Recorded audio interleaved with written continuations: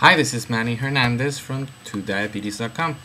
I haven't been in front of the camera for a little bit while, but I wanted to return today and talk about the topic of LADA. There was an excellent post by Diabetic Is Me that we highlighted in our most recent newsletter that I recommend you read. I'm going to be including this video alongside the comments for that post, but I wanted to take the opportunity to emphasize a few of the points she made, because LADA, or type 1.5 diabetes, is a relatively misunderstood type of diabetes. Because of the moment in the life of the person who gets diagnosed, typically during adulthood, it gets consistently misdiagnosed as type 2. Most physicians that run into an imbalance and inability to control blood sugar levels, conclude naturally that this problem is due to type 2 diabetes, and hence they begin treating the person with the standard oral-based medications for it.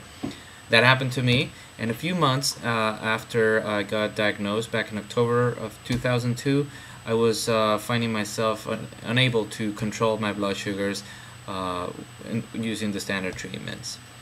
I got referred to an endocrinologist, and he tested me for two things: C-peptide levels and antibodies. C-peptide levels, basically, when they're low, they are a confirmation that you are insulin deficient, meaning your body is no longer producing enough insulin, and that is the result of the depletion of your islet cells, the ones in your pancreas that are responsible for manufacturing and putting out the insulin that you need. These disappear as a result of antibodies in your body that fight them off, essentially, as if they were a virus.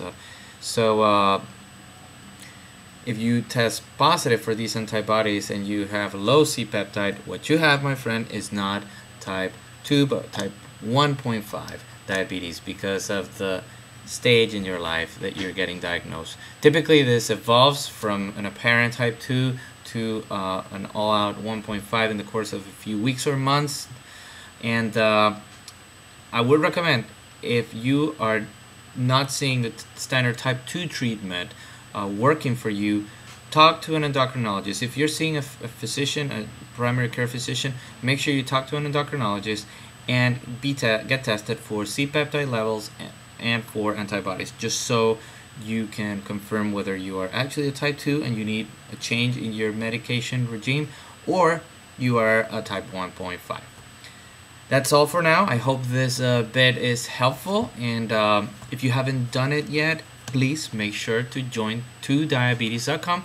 It's a community for people touched by diabetes. 2diabetes.com. Thank you. Goodbye.